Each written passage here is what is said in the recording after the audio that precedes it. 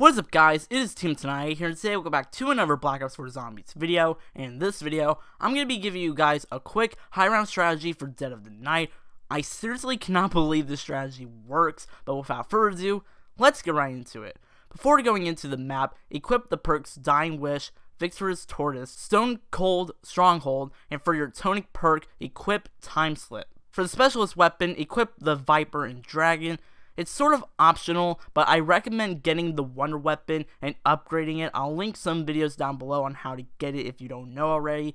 You can also get the Wonder Weapon from the box, so you can do that as well. If you want to open Pack-a-Punch, you can. However, it's actually not needed, believe it or not. The one thing you do need in your setup, however, is a ballistic shield. First shield part can be found on the chair in East Hallway. Another part can spawn left of the doorway near a pillar in the dining room, and also in the dining room, a part can spawn on a shelf left of the staircase. The second part can be located either in the library, on the couch, or the broken shelf, or on top of a table in the study, and the final shield part is either left of the solid wall by on the east balcony, at the grand staircase leaning on a pillar, or at the west balcony near the RK7 wall by. If you need any additional help on shield parts, I'll be replying to every comment on this video, or I might just link a shield parts tutorial in the description below. Now you got all the parts to your shield, go ahead and craft it and get all your perks. The spot you're going to be camping at is at the shield crafting table.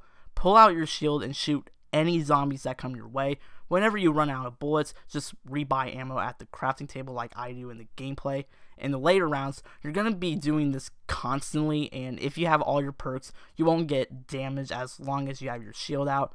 The reason why I'm surprised this strategy works is because this is almost the same exact strategy people use to go for high rounds on Classified. Like, the fact this works just amazes me. I was able to get to round 59 my first try using this strategy. Crimson Nosferatus and Catalyst Zombies do get annoying in the later rounds, but there's nothing much you can do about it. It's much easier to use this strategy instead of training in a certain area of the map, because this map is close quarters. I personally think this is the only foolproof high round strategy on the map.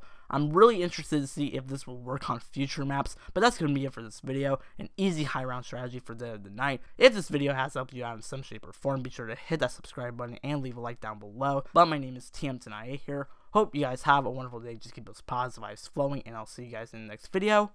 Peace out.